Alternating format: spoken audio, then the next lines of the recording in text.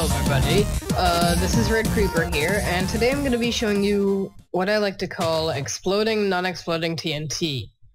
Now, first I'm going to show you it with this off. Just a normal TNT explosion.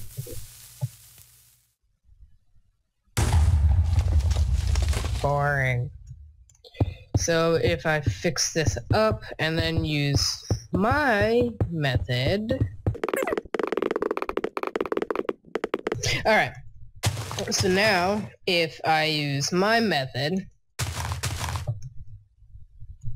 and I start this back up, by the way guys, this is just a really fast clock, set block, redstone block, zero destroy. As far as I know, it's the fastest clock ever. My way, it still works, when there's TNT around it. It still sets that off. For the most part.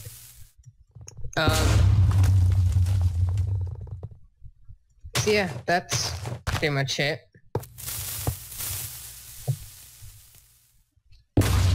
But it still explodes, it still has a sound. And you can make it only in certain areas for like an adventure map. These poles are annoying me. Anyway, so that's pretty simple, so I'll show you how it works as soon as I destroy this completely.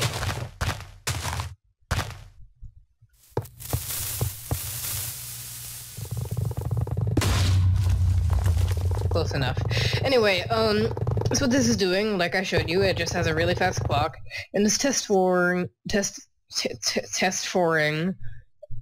entities type prime TNT.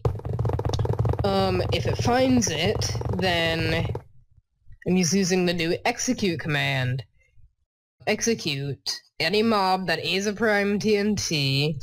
That's where it's doing the command. I don't know, it's completely pointless.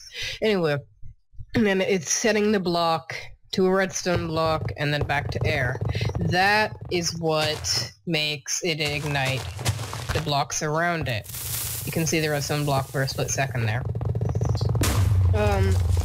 And then I figured out the perfect amount of delay, and then another execute, it does particle, large explode, relative to it, 2 out, 2 up, and 2 out, and a speed of 0.01, and it plays 100 of them. Yeah. Then it kills the prime TNT so that it doesn't just explode normally. And it does another execute. It executes all prime TNT. That's why you see how multiple ones off at different times. They'll both explode at the same time. It's actually kind of cool if you think about it. Anyway, any mob that is prime TNT will play sound random.explode at A. Really, it should be at P, I guess, or... oh, radius. Within a radius of, let's say, 10. And then it just increases the volume and pitch. If you don't set the pitch, it sounds really low and weird. Let me show you.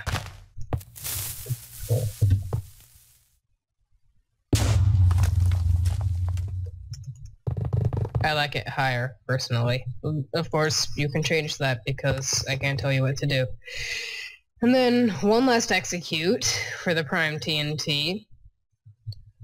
Again, squiggle, squiggle, squiggle. Fill... if I haven't showed you Fill, I'll explode it real... yes, I'll explode it real quick. Coordinate 1, coordinate 2, coordinate 3, and then... well... there. X1, Y1, Z1, X2, Y2, Z2. That means coordinates 1...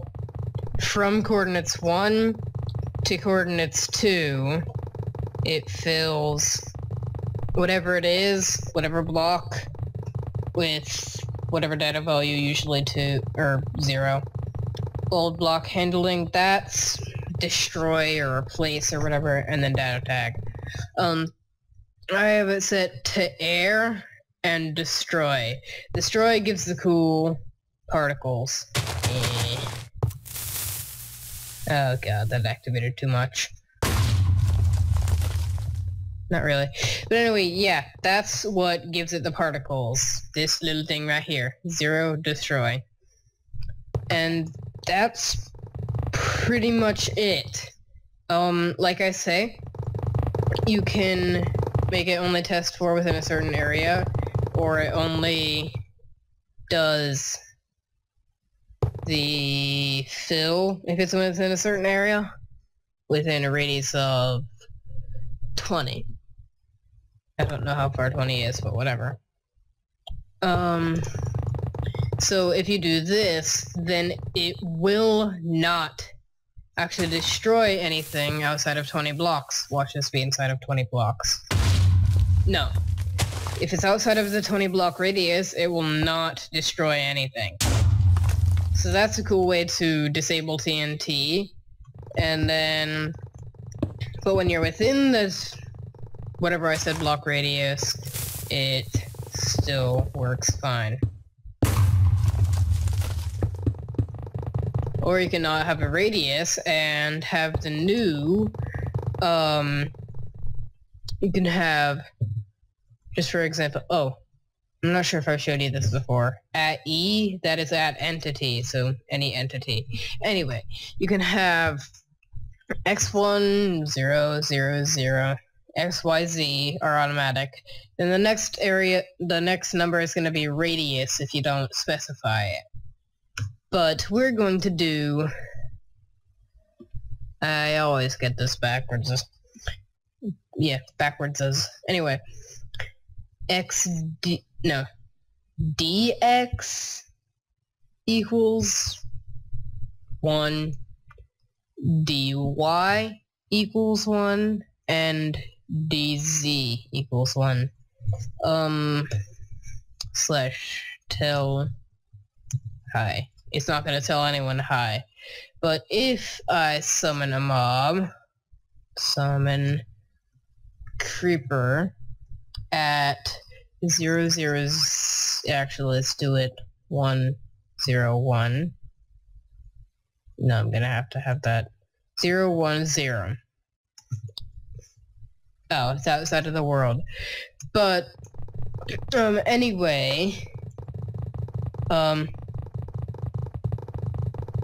yeah, dx, I'm not sure if it's that or xd.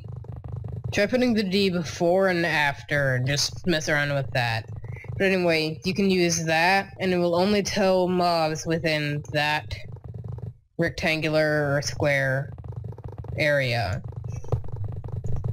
It will only tell them hi.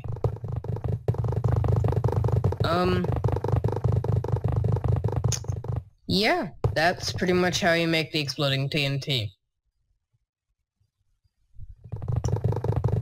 That's it. It's really simple. I was just messing around with this, because I needed it for something, and just